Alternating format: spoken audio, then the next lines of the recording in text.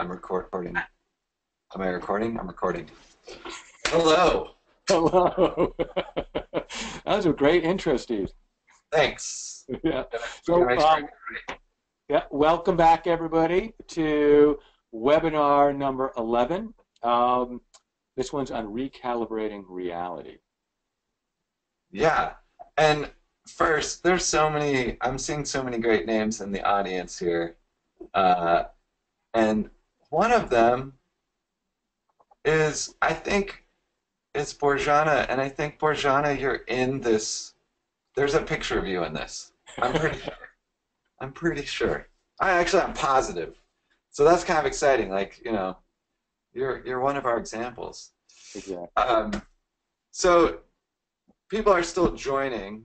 While they're joining, maybe we could talk about what we're going to do today, and then the where they can get this stuff afterwards. If Yeah. you're registered, you'll get an email afterwards that has an archived version of this video. So if you're like lose your connection or something, don't worry about it. We'll also archive it on the site. And Uh, feel free to if you did see it, feel free to send the link to someone else who you think might enjoy it. yes, yeah. So there's also on the right channel thing, there's a way that you can ask questions and chat with us and stuff. We have our secrets behind the scenes, Rebecca Bray. She'll be helping us answer those questions and relaying them to us. But what? Oh yeah, and then the other thing, today's webinar is rated PG-13. Oh, yeah. So we're going to show artworks and images of war that include death and dead bodies. So just to let you know, if you've got, it's not like well, maybe if you're a little squeamish, it might be a little rough. We'll see. We'll let you know it's coming up. Yeah, it's not too bad, but it is there. So today we're going to talk about art. Yeah, this is Yeah. it. This is it. And I'm super excited. I think Steve, who went to art school, is probably less excited. Yeah. Let's see. Uh, but we're going to talk about art not as an abstraction, but art and how, as artistic activists, we can learn from art theory. So this is going to save you from going to those big lecture halls where there's like 300 people and they just put slide after slide after slide after slide. We've done that. So we're not going to make you do that. But we're going to do a real focus, sort of deep dive on how we can learn from art and how we can learn from aesthetic theory and apply that to some of our practice as artistic activists. So you ready to go, Steve? I'm ready. All right, let's do it. Yeah. So this is you gave me a color picture. I made it black and white to make it seem more gloomy, depressing. What is this? Where is it? I'm not seeing it, Steve. Oh, you're not? No, You're not seeing the museum? I'm not seeing the museum. How about now? Now I'm just seeing you. Oh, there we go. Okay, yes. So look, when we when we hear art, the word art, this is often what we think of. Big repositories of art. This is the Smithsonian, I think. You walk through the doors of the Smithsonian and you see things like this. Hold on. Here we go. Okay. You see things like this, exactly. Like basically pictures of rich dudes. This guy being Hans Holber, Henry VIII. And what's next, Steve? Or we can get pictures of this, which is a little later in time, which is the proper bourgeois, a man, his wife, a gun, and his property.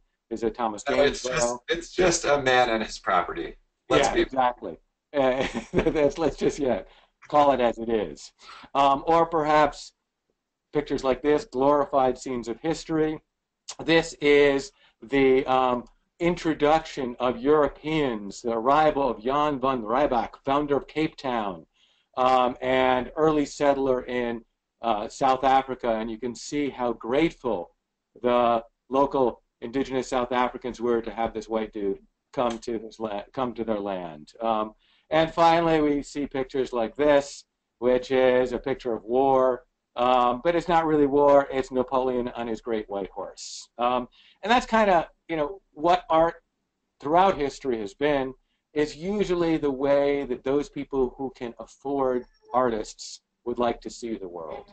Yeah, and It's fortunately, this is what was done in history, and we've moved past this. We don't do this kind of thing anymore. Art no longer has to represent power and wealth and the status quo.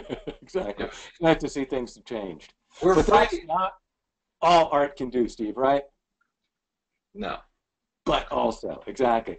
Because, art is also something that those without power can use to express their own ways of seeing the world, and very importantly, ways of seeing the world which are outside the norm of power. And a person who we've been heavily influenced by in thinking this through is the great poet Audre Lorde. And there's Audre Lorde. And she wrote an essay called Poetry is Not a Luxury, which we encourage you to read. You can actually get a PDF of it up on our site under our reading list. But in that article, what she does is she lays out that what poetry and by extension all art have allowed her to do is, go to the next slide, Steve, Hmm.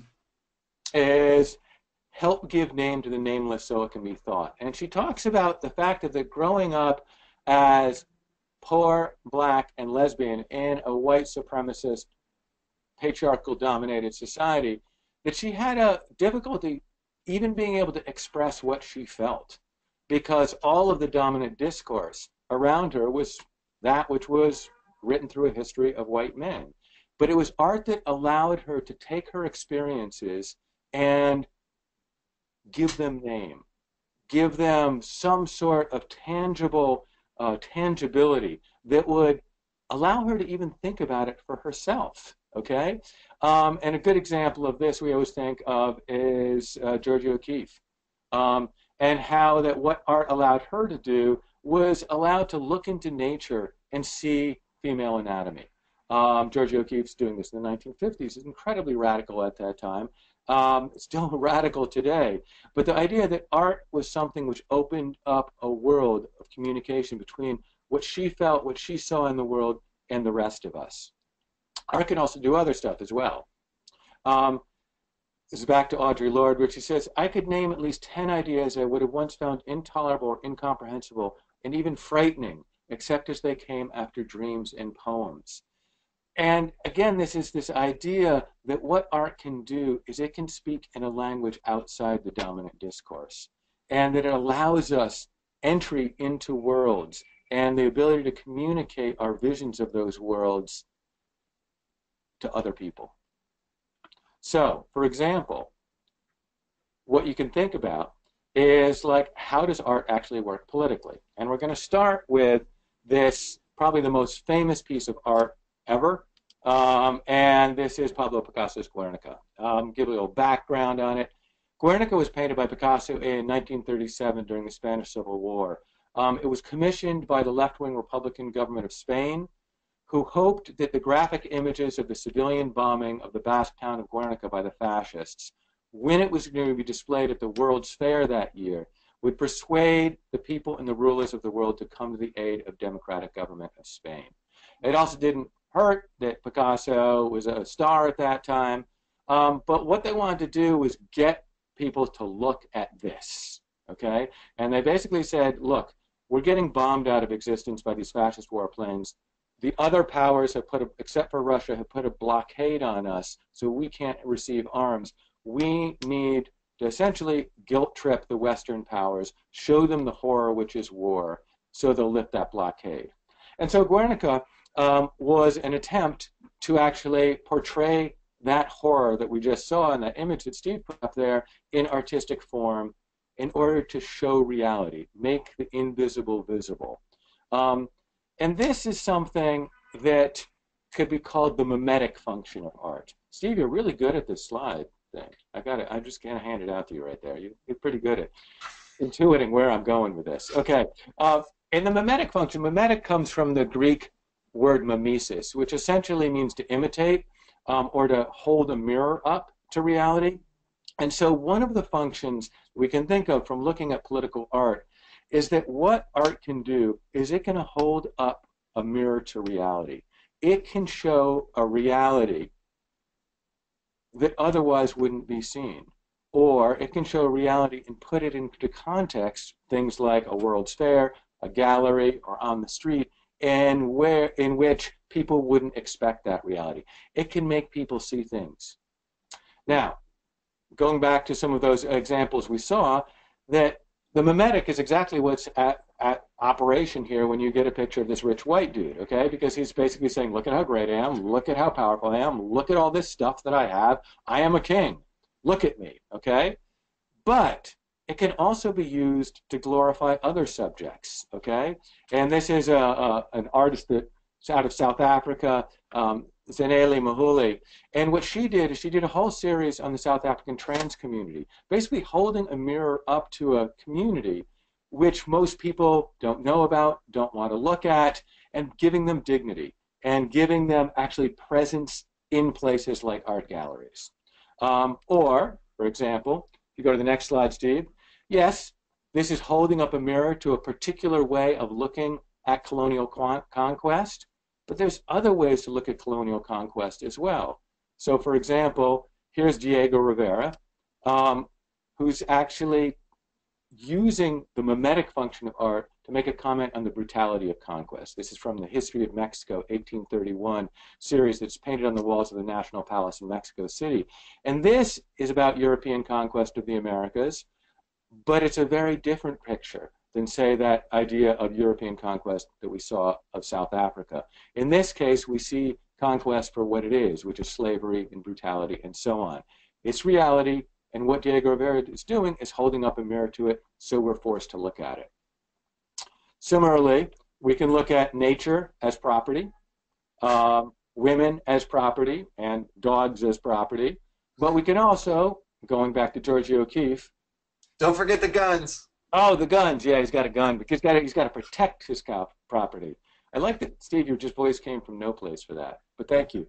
And there's back to Georgia O'Keeffe, who actually is looking at nature and having a new perspective to valorize women and women's anatomy, okay? Both are holding a mirror up to nature, but seeing two very different perspectives. And finally, to look at war, it can be, glorious pictures of Napoleon on his white horse, but it can also be Francisco Goya. Francisco Goya holding up a mirror to reflect the horror of war, showing us images that people would not look at. And this was from a series he did on war, in which he showed war as innocent civilians in front of a firing squad, of women being raped, of the brutality of war. And here we're going to have our little turn away moment. This is a strategy also used by the art workers. Was it Art Workers Coalition? Art Workers Coalition. I think this is one of the most powerful images from the Vietnam War of the cost of war, right? So the quote here, question and babies, answer and babies, is from a congressional hearing, right, about the My Lai massacre. And so what the Art Workers Coalition did is just took an image of it and laid the soldier's testimony over it. And it took a long time that I could look at this and not be like moved to tears. Yeah. I've seen it enough now that it doesn't happen anymore, but it was like more than any other image. It's just very powerful. Yeah. And so, again, go on, please, Steve. Well, I was just going to say all these examples are, it kind of reminds me of like art as journalism or something. Like there's different perspectives, but it's sort of the truth telling, right? This is the world as it is. And one of the things we wanted to talk about is how this plays out in action. Like not art examples, but activism examples. And the best example of this, I think, is probably something, I think we've talked about this in the webinars before, but the Southern Leadership, Southern Christian, yeah. Thank you. Southern Christian Leadership Conference campaign in Birmingham, where now I don't remember if we've talked about this before, No, but we did. We did. yeah, okay. So it was a planned action where they knew they would get something like this reaction. And the reaction and the images of it were meant to show the brutality of segregation in images. And so it again, it is a reflection of the world as it is, are showing this thing that maybe would only happen with when cameras weren't around in front of cameras. But it's still, as you say, like putting a mirror up to reality, right? To make what is normally invisible visible. Yeah. So let's go back to Guernica though, Yeah, because yeah, because what I we kind of moved through that really fast. Okay, yeah, so but what I what do you want to found say funny about about that? this picture is it's like so big and it's meant to be so impressive, to make an impression on the people attending. It was the fair, right? World's Fair. Yeah, it's a World Fair. Yeah. But this image of the reality of it is brutal. Why not just make a giant image of this, right? Why do you need to have a painting when you have these images, Yeah. right? Well, what do you think, Steve? I mean, and also, why not just paint it like it is, right? Yeah, yeah, you could do a realist painting of something like this and it Yeah, still I mean, gets people to pay attention and to look at it. yeah, I mean, it looks really. I mean, it's why represent it this way? And so, actually, we're going to open that up to folks out there in webinar land.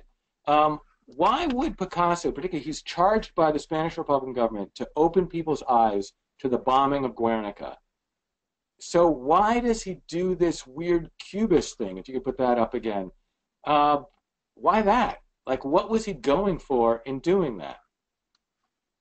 The thing I wonder about sometimes is how is this better than this? Yeah, exactly. You know? Or And I more think effective. there's answers, right? But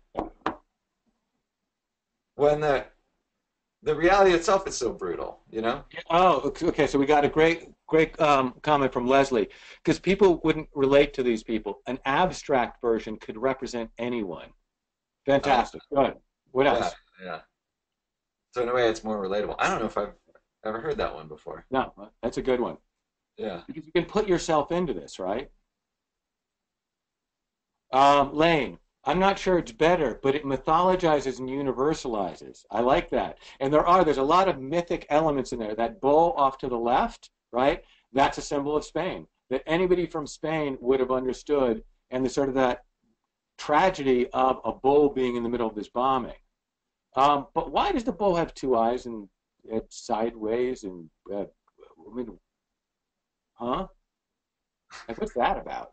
Well, yeah, that's not what a bull actually looks like. So And Gonzalo writes he can amplify specific elements. Good. And so like he can actually, if you see those dead bodies, they're dead. But this is the moment when the bomb hits. This is the destruction. It translates from a visual plane into a field of energy, right? Like that it really just pops that sense of horror, the sense of confusion, the sense of feeling. Great. What else are we seeing? well, to me there's the that this isn't what it actually looks like, right? Yeah. That it's like it's I don't want to say distortion, but it's uh, Well, abstraction, I think, is what Leslie yeah, said. Yeah, yeah, and I think that's actually a good way of thinking about it, right? yeah. And I think the fact is that, you know, there's a whole bunch of interpretations coming up on the chat right now, and I think that's part of it too, which is when we look at the picture, we've got one meaning, but this has a multiplicity of meanings built into it, right?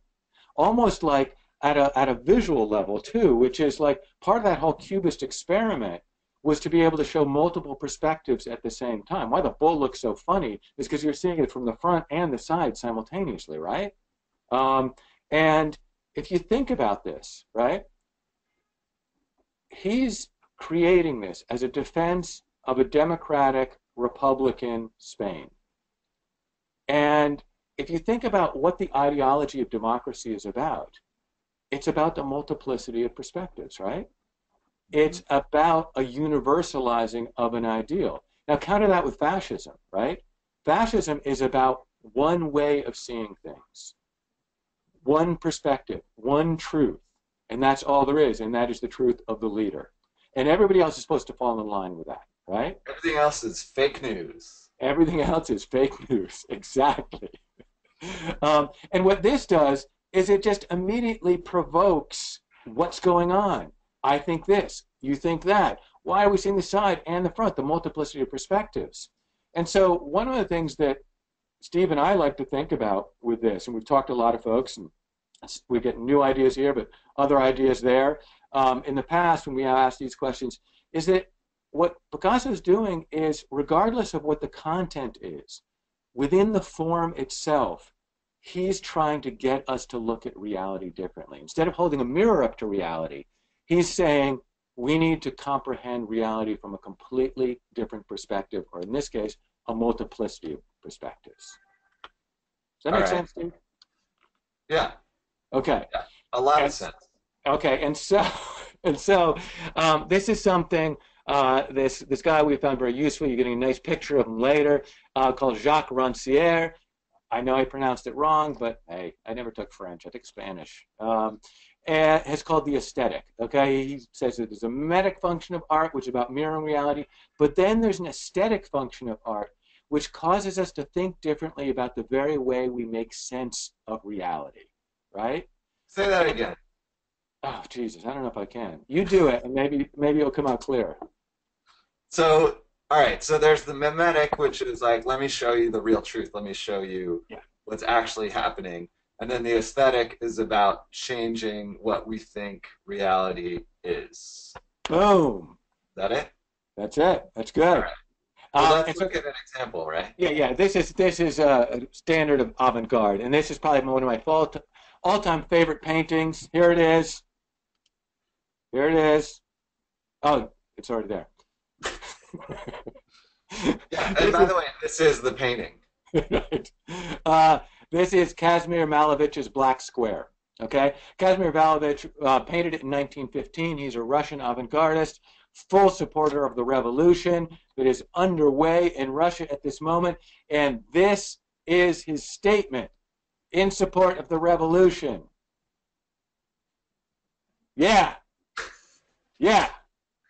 So the big question here is like, how is this political? Like for him, this is a deeply political painting, right? But how Okay, is I it gotta political? guess. I gotta guess. Okay, what? All of you can write into like, how do you think this is political? Here it is. He's Okay, an hold on. anarchist. It's a black flag. No. No, I mean, well, it could be, but what does that mean? Well, is he an anarchist? No, right? He's a Uh, communist. it's a communist. Yeah. All right. So Yeah. it should be red. It should be red. Yeah, well, okay. So what do people out there in webinar land think? I see Chris Phillips just came on. Give it to us, Chris. What is this about? How is it political? Let's see.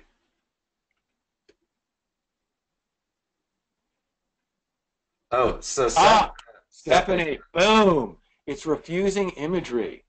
Nice. And one of the things I left out of this is that when Malevich painted this, it went in the upper corner of his studio. You can't see that, but it's up there, okay? Which is where traditionally in a Russian household you put a portrait of a saint, right? And so the imagery, the dominant imagery of that time, which supported the church, it supported obedience, it supported power, was to have a saint. And so by refusing that image, he's basically doing a big fuck you to the Russian Orthodox Church and by extension the Tsarist regime. It's sort of like Pussy Riot showing up in a cathedral and saying fuck you to Putin. The absence, Brian says, the absence of visual image stimulates the deep despair of living under the rule of Russia. I like that too, which is this sort of sense of nothingness. Good. Vreer. Vreer. Vreer. Hello, Vreer. Hey, how's it going? I guess it's more about a completely different way of showing artistic interpretation of the world, not a black flag. Boom. There you go, Steve. I want to stay with that for a second. a completely different way of showing the artistic interpretation of the world. Think about what a revolution is. It's a radical departure from what we know it to be. Think about what this is. It's a radical departure of what art is supposed to be like. And just as the revolution is going to create this sort of blank slate, one of the things that Malevich is saying is, you can read into this what you want. The meaning it's going to have is up to us. And that we are going to have to reimagine what an economy is, what a society is, how to order ourselves, just as if we're going to have to reimagine art. So he's like painting the blank slate or painting the void that this new culture is going to be formed in. Yeah, yeah. So anyway, I think that was good. That was There great. was something else that somebody brought up too, which is like changing the idea of what a painting could be. Exactly. And almost the fact that, you show this to people, and one of the first things they say if they're uneducated, which is us. Or reasonable. Exactly. Well, one of the same, is that I could do that, right? But Or I think that's not art, right? yeah, Like that's not art. And I think that one of the things that Malevich was also doing was, well, what does it mean to be an artist? Why do we have a division of labor? What is the separation about? Shouldn't everybody be able to be an artist? Shouldn't everyone be able to participate in the revolution? So again, there's no political content in this, but the form is deeply political. So, and it gets back to that thing you were saying before about the fascist, like, this is what you should think. It's like, here, this it's totally did not, okay. it doesn't allow you to go to that place, right? Yeah. Okay, So we got another one. the fact that we can talk about multiple meanings is inherently like bringing the democracy into it. Man, you are All on right. fire, Steve. You're on fire, Steve. Well, thank you. Okay. What is this? Okay, this is another one of my favorite. This is Tatlin's Tower. Vladimir Tatlin was commissioned by the Russian government to create a monument to the Third International. It was going to be larger than the Eiffel Tower. Maybe you want to show the next slide, Stephen. We can see it in situ. Larger than the Eiffel Tower. It was going to have revolving cylinders and triangles and cubes in it. See that sort of thing running up the side? That's where don't give it away. Oh, sorry. But in any case, going up the side, you'd have delivery trucks and you'd have motorcycle messengers. Up at the top, they were going to broadcast agitprop films onto the sky, right, on cloudy days, so you could actually see propaganda in the sky. There was going to be loudspeakers that would spread the message of the revolution all over St. Petersburg. And as Steve tipped the hand, go to the next slide. It was never built. There wasn't enough. It's a model. Yeah, it was a model. Exactly. There was not enough steel in all of Russia to build the thing. It was structurally unsound, right?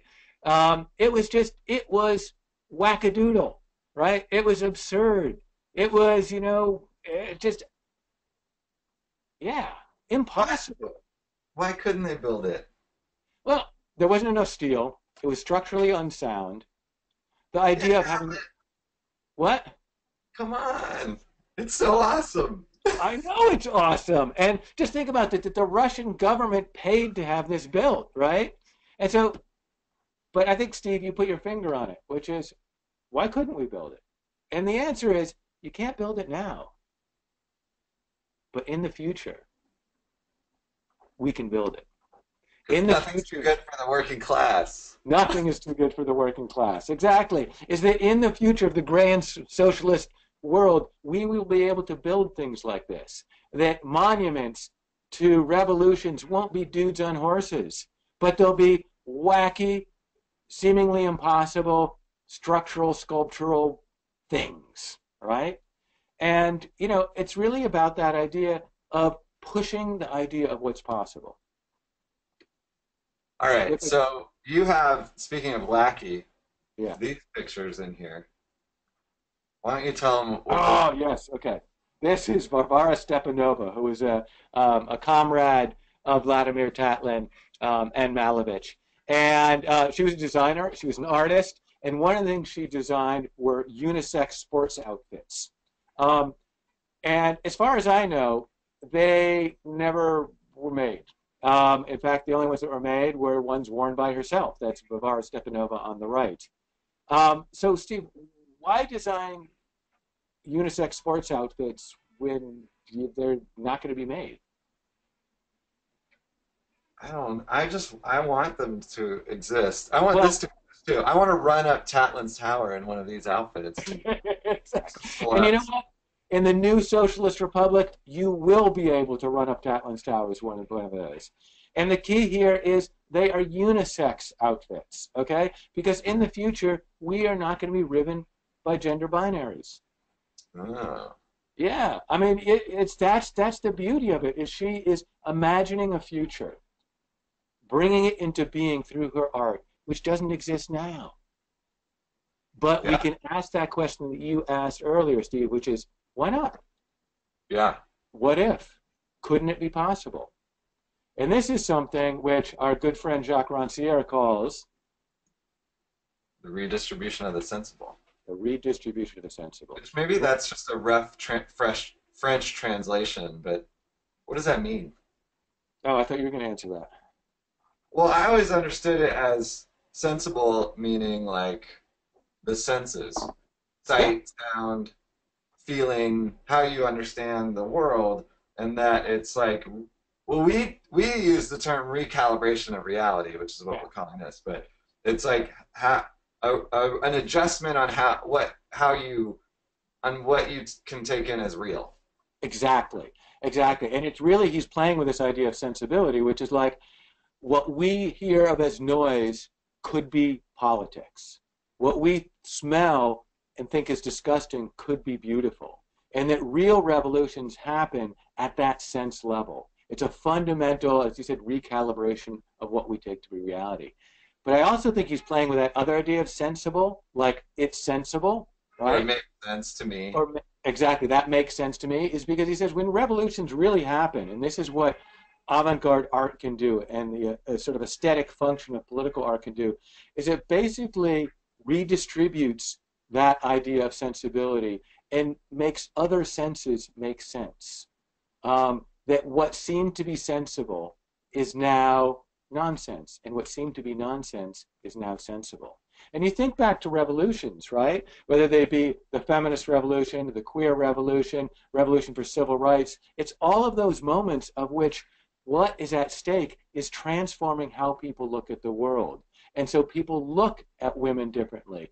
People look at queers and transgender folks differently. People look at people with different religion and ethnicity and so on and so forth differently. And so what seemed to be natural, let's take slavery, for example, only 150 years, seems absolutely absurd. And that's when revolutions transform the world. Mm. So it's not mirroring reality as it is, or even mirroring a different perspective on reality. It's fundamentally trying to reorganize the coordinates of how we make sense of reality. All right, so this makes sense for like avant-garde art, but how does this? Yeah. Okay. So this is yeah. It gets a little harder here. Okay. So give me the next slide, Steve.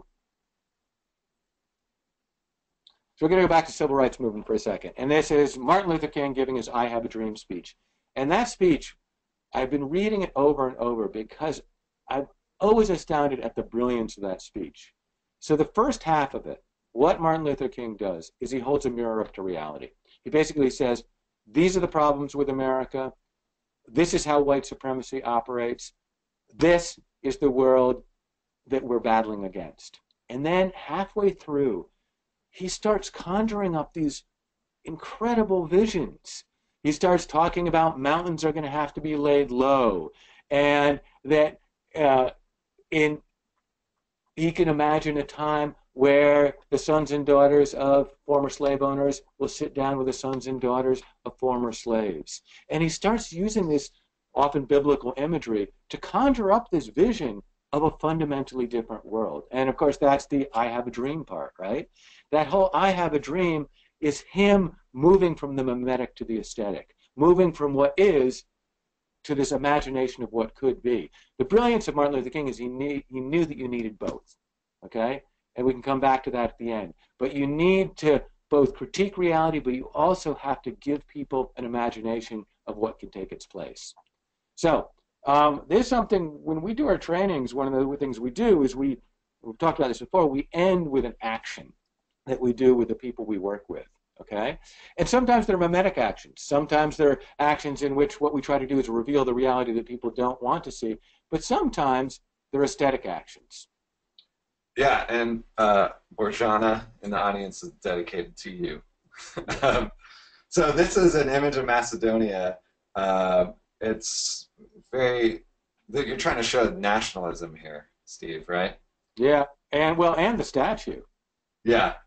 So it's hard to get a sense of the scale of that statue, but it's maybe the biggest statue I've ever seen. Um, so Macedonia, next to Russia, is one of the most hostile places for LGBT people. This is an image from a security camera where a gang of people just ripped apart a LGBT center. When they have marches, they have been attacked, right? So it's very hostile. But it's also a new country, and they've done all these. It's bizarre if you ever go there. They're trying to establish like a history and the idea that they're a country and what that means. And so their downtown has been transformed in the last 10, 15 years with hundreds of these statues. So if you look at this picture, every 20 feet or 15 feet, there are statues of these historical Macedonians that did great things. And they're trying to kind of, in a way, change the reality or the history. Yeah. Um, so this is the context, right? And so what we did, well, I guess one of the things I should say is that when you exist in a space like this, and you're an LGBT person, or anybody where like most of the country is against you, and when you go out in public, they tell you to get lost. Your response, I think, is naturally to be hostile in return and to reciprocate the anger. And so when we talked about what we could do as a project, there was there was a bit of hostility at first, right? It's like, let's go out there and show them. But what we did and ended up doing instead was to create the country that we wanted. So Macedonia is part of the former Yugoslavia, and it officially has this name of the former Yugoslav Republic of Macedonia because there's a controversy with the name where Greece still wants to claim Macedonia. So we made a new country called the Future Republic of the Former Republic of Macedonia. And it's in Skopje, which is the capital city, in their big park. And so this is a picture of it. And up front there, you can see the gateway to enter the country. That's it says enter. And we had our border security. Orjana, I think that's you, right? And then we would give out in her hands, you can see our, like, it's not a passport, but an ID card. And it was modeled after the former Yugoslav ID card. But we changed the seal of Macedonia to include this heart. And we told everyone it was a country that was based on love. And everyone was welcome. As soon as you entered, our border security would blow the whistle and like clap and welcome you. Everyone actually would cheer for you when you came in. And then you were welcome to become one of the heroes of the country. So you could write that you were a hero or heroine of the country and your name or what you did to become a hero or heroine, and then have your picture taken on a podium. So you would become one of these statues.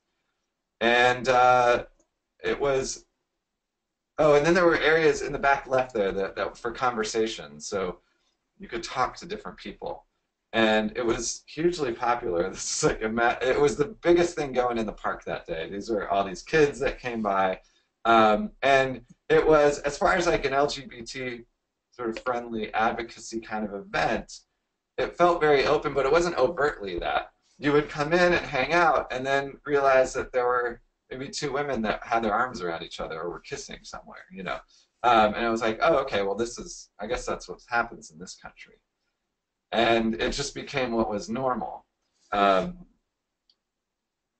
see, what else? I think that, yeah, I just want to dwell on that for a second, Steve, what you just said, that it became normal. And so, and it was a better normality than the normal outside of the former Yugoslav Republic of, what was it? The future Republic of the former Republic of Yugoslavia. Nope, got that wrong. But you know what I mean. Yeah. It created a space and a place which people wanted to be part of, and where you could really recalibrate your idea of what normal reality was. It gave enough cues and clues as to what was going on. It looked a lot like Macedonia. We had statues and so on and so forth, but it was also a radically different space, and a space that was, to be frank, far more loving and far more fun, and it's why people came. Yeah. And then even in the border documents, your gender was on a quadrant and everything was written in pencil. You could have a different nationality than your ID and you could change it whenever you wanted. So there were a lot of these little details. But it really was about creating this inclusive space as an oasis in the park that the people that we were working with there, the sort of administrator types, were trying to keep track of how many people came, and we lost track over 600. Mm-hmm. And it was the most well attended event that they had had in years. Now it wasn't. It was also probably the least overtly political, and so as a long-term strategy, just repeating that, you might want to tweak it a little bit, but it definitely worked in creating this other world and shifting what was sent, that recalibrating reality or redistribution of the sensible. So let's go back to Audre Lorde here, Steve. Yeah, let's let her finish it out. Again, why we love this essay by Audre Lorde is that she really talks about like how we can take our dreams and through artistic expression turn them into an idea, and then because it's art and it exists in the world, communicate that idea to others. And so this whole sort of aesthetic approach in a lot of ways is that communication of a new idea, but even the mimetic approach is about communicating a certain way of looking at reality. And so I guess that what we learned from art history is that art is incredibly powerful, and it doesn't need to be just in museums. It doesn't need to just cater to the vision of the wealthy. It can be used in the powerful. It can be used by the rest of us to reveal reality, but also to recalibrate reality. So now we want to take questions from all of you. So feel free if there's more information uh, uh, you want to know, or questions you have, or comments you want to make, start typing them in now. While we wait for that, we just want to give you a quick lowdown on what's coming next. Next week and the week after, we have two webinars where we're going to have guests come in. The first one is what we can learn from Hollywood, and it will be with Jason Grote, who is a Hollywood screenwriter. Exactly. He worked on Mad Men and he worked on Smash, and we know him because he's a longtime activist as well. He's a street activist. He also has And credits as a playwright and wrote a lot of plays. And an then, avant-garde playwright, exactly. And so he's gonna, it came out of this idea of that if Trump is actually more of a creature of entertainment than a politician, then we need to talk to entertainers to know how we can combat Trump. so the link for that is going out in the chat, and you can register. And then the one the week after is learning from South Africa, and we're going to have two guests, Marlies and Ishtar from the Sex Worker Education Advocacy Task Force and the Asajiki Coalition to End Criminalization of Sex Work, come. And there's a few reasons we wanted to invite them. One is we've worked with them quite a bit, and they're very skilled, but and would have insights just in general, but specifically from the context of South Africa, because I think they're ahead of us as far as dealing with leaders like Trump. They've got a several-year jump on us. So the registration for those are in the chat. Also, Steve, really quickly, Steve Duncombe is going to be at Bryant University on Thursday if you're near Rhode Island. Yeah. We got some good questions. What's Yeah, that? Do you want to just mention what the Open Utopia is, and then Oh we'll yeah, go? a great book has come out by this woman Amber Day called "Do It Yourself Utopia," and so I have a chapter in there about this utopian project I did called the OpenUtopia.org. You can check out anytime. But there's going to be a whole bunch of folks there talking about their utopian experiments. Here it's about 20 minutes outside of Providence. I don't know really where it is. I'm going to find that out Thursday when I get there. But check it out, 3 p.m. Should be a good bunch of folks doing lots of interesting things. Um, and we've got some good questions. We got a great question from Lane over here. And this is a big one. How do we move from beautiful symbolic gestures, which we on the left are very good at, to instrumental institutional power, which we are much worse at doing?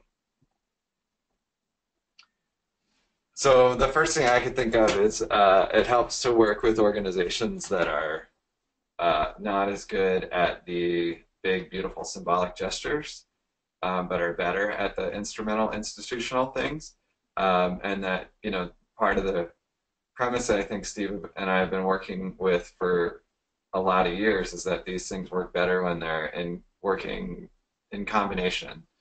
And that push and pull and the instincts of the institution that you'd be working with versus yours play out pretty well. That's a quick answer. Steve, do you have other thoughts on that?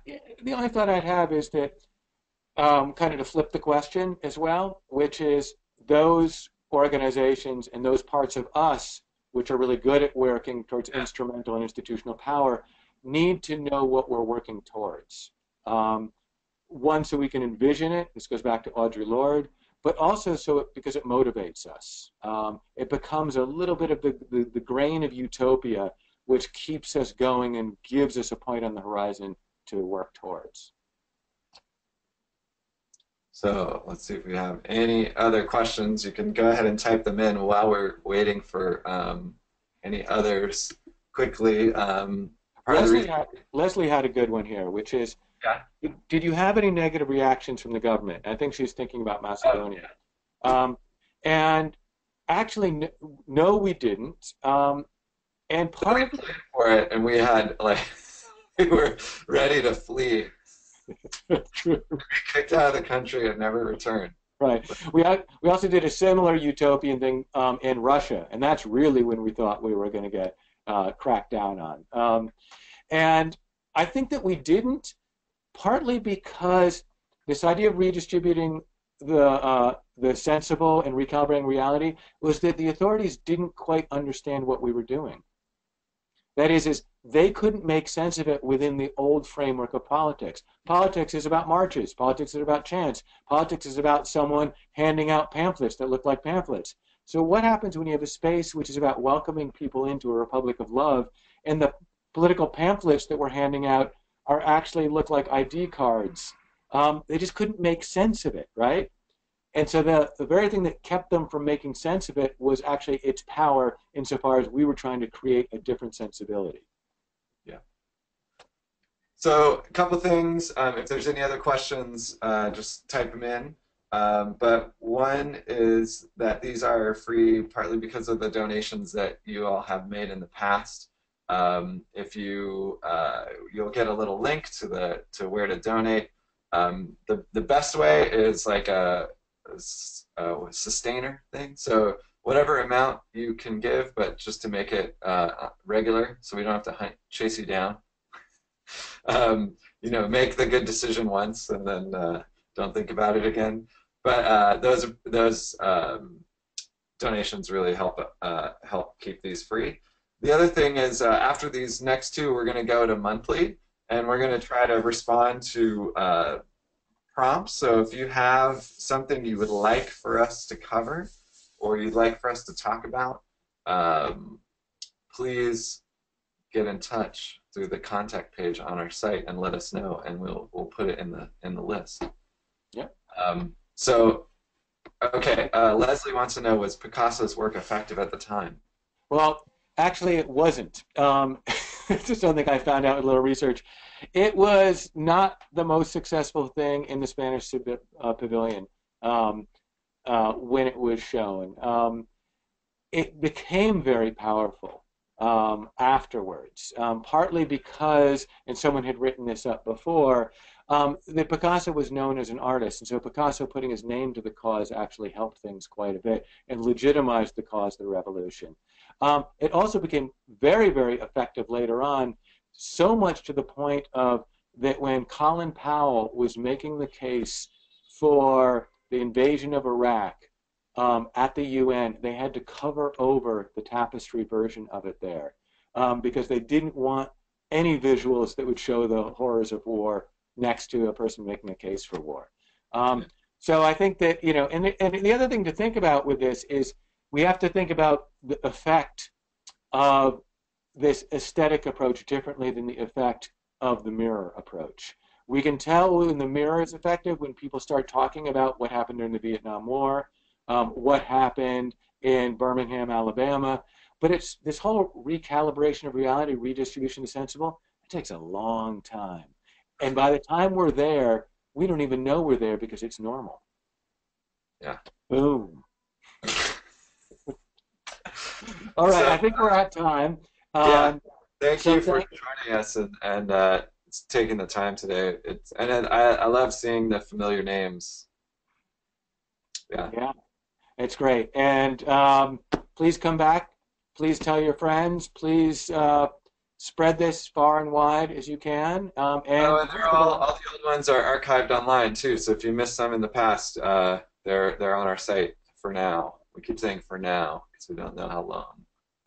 Maybe forever, maybe not. We don't know. So